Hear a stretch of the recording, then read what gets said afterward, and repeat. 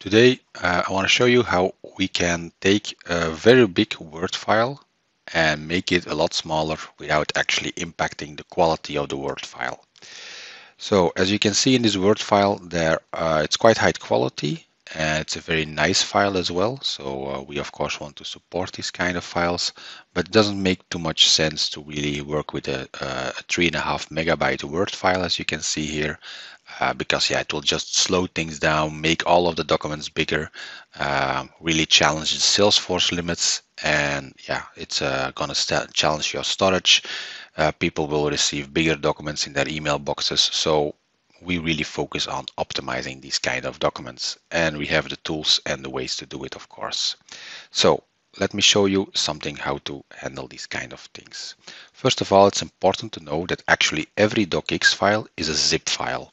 So we can use any zip tool, and I prefer to use 7-zip, but we can use any zip tool to actually unzip it. So if I unzip this to a new folder, okay, I cannot do that because it's still open, of course. I first have to close the document.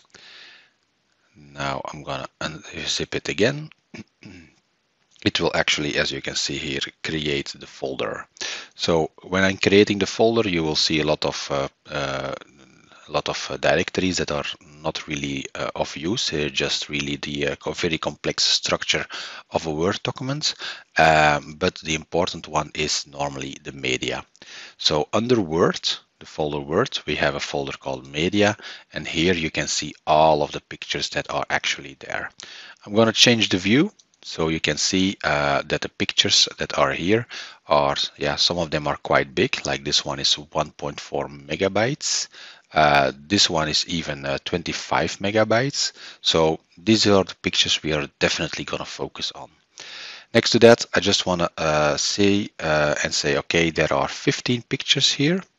And I'm going to validate that with the document as well. So what Word does from time to time is actually it doesn't remove your picture. So you can say and go into the Word document and you can say, well, I want to delete a certain picture, but behind the scenes it will actually not delete that picture. Let me open the document here. We see here that we have 1, 2, 3, 4, 5, 6, 7, 8, 9, 10, 11, 12, 13, 14 pictures, and in the folder here that I've just shown you, we already saw that we had 15 pictures. So we now make a small time to actually look and see what picture is actually not being used. So 15 items, we see we can't see the preview of the EMF file, so I'm just quickly going to open them in the preferred tool. So we see this file. This file is actually in the document, so that's good. We're going to keep that one. Which other one is there? Oh, sorry, just switching between screens here. I think this one is also there. Yeah, so this is actually in the document.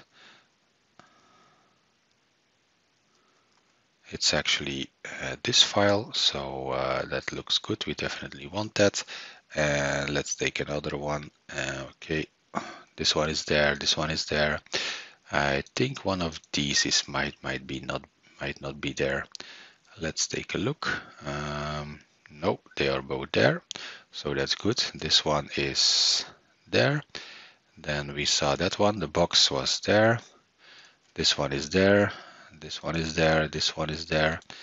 This one, yeah, it's there. This one, we have it.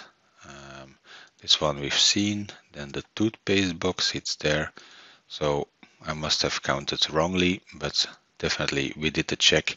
Now we know we have all of the pictures we actually want. Cool. We have some EMF pictures. These pictures are huge, as you saw earlier, and these are the ones we have to tackle first. So I don't like TIFF pictures in a document. I don't like EMF pictures in a document. I even think if you upload these kind of files, our virus scanner will say, well, I'm not too keen on having these files in there. So let's definitely change them. You might say, where does these files comes from? These are very old formats on the Windows platform when you were taking screenshots. So I assume that somebody just took a screenshot of his screen and used that one directly into the document before saving it as a PNG, for instance. PNG and JPEGs, I think these are the most common formats, and I think these are the formats you should also focus on. So an EMF, I have no idea how to change that into a Word document. So into an PNG. So what I'm going to do is take a look at the picture. I know now how it looks. It's this one, and that's over here. It's actually this picture. So what I'm going to do is right-click, save as picture. I'm going to go to downloads and then to our demo. I'm going to say this is actually, let's call it image1 .png. I'm going to save this one. Okay, let's take a look at the file I just created.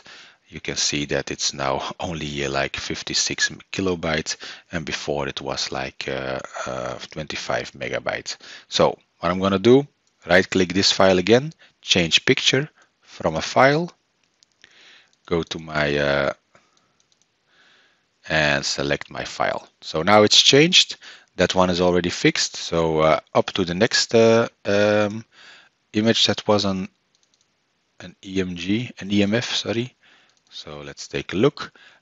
This one is fixed. Now we are focusing on this one. That's the box. Okay, that's this one over here. And same thing, save as picture. Gonna go to my folder again. I'm gonna call it image2. Okay, let's save it and change picture from a file, and I'm gonna select image2. Okay, you can see that it changed it a little bit, so might need to update the file a little bit to make it look nice. So that's the two EMF pictures. There was a TIFF as well, so let's take a look at this one. This is how the TIFF looks. So that is which picture over here? I guess it's it's this one.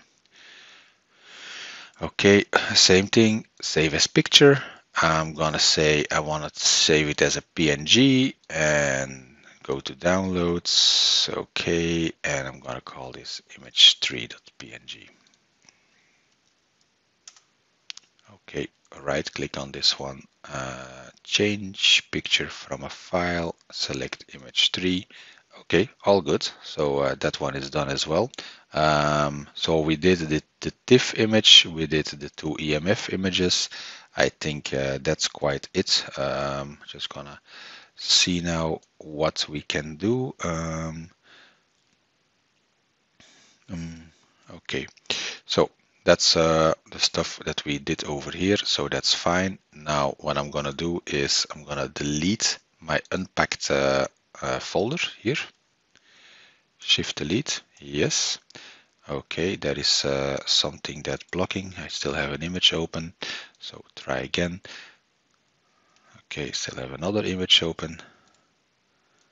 Okay, now all the folders are closed. Okay, I'm gonna save my Word document. So now everything should be saved. Everything should be already better. If I look now at the details, my Word document is already went from 3.5 megabytes to 1.5 megabytes in just a couple of minutes. Now I'm going to unpack it again because there are more improvements that we can do, of course. So unpack it as a zip file. Oh no, sorry, that was the wrong one. Okay, and then I'm going to unpack it to this folder. And I'm going to open the folder, go to the Word, go to the media, and let's take a look here and see what else we can improve. So we see that this first image, it's actually the dimensions, the width and the height, the height and the width, they are quite quite huge. So there is no need to put this kind of large pictures in the document because you are showing them much smaller. This is quite a big picture. So what I'm going to do is I'm going to edit this picture. And this is normal paint, so this is every PC has that. Click the resize button and say I'm gonna go for 50% of the original size. Okay, so this is now smaller. It's now only at 50%. Save the image and go for the next one.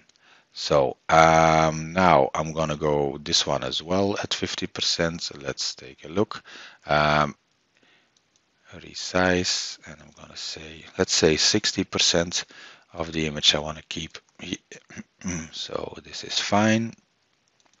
Let's not change this one. This one also looks fine. So I'm just gonna look at the ones that are really, really big, but these all look pretty good. So not too big. And now, okay.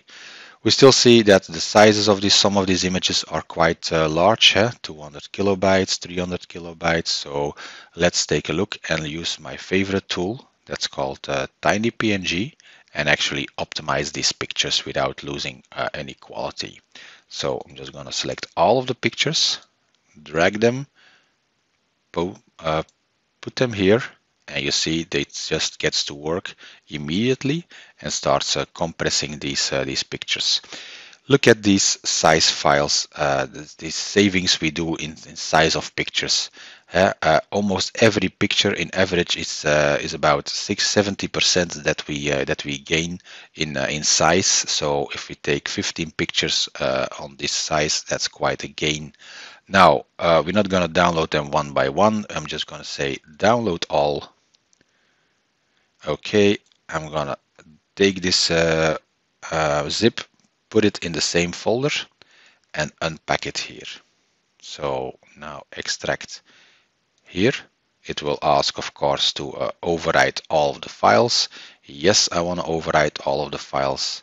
So now all of the smaller files, optimized files, compressed files are there.